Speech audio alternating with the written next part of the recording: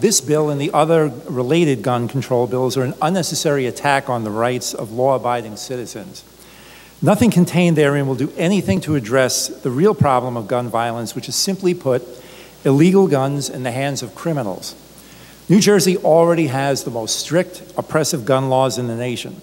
Creating more will only add insult to injury to the millions of law-abiding citizens who either own firearms or intend on purchasing them in the future.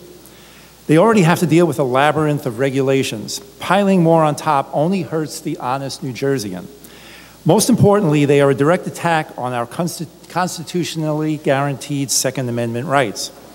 With close to 28,000 gun laws already on the books across the country, we should be concentrating on the root causes and prevention of violent attacks. That is, punishing criminals who use illegal firearms, addressing mental health issues, securing schools and other vulnerable targets, and aggressively following up on known threats.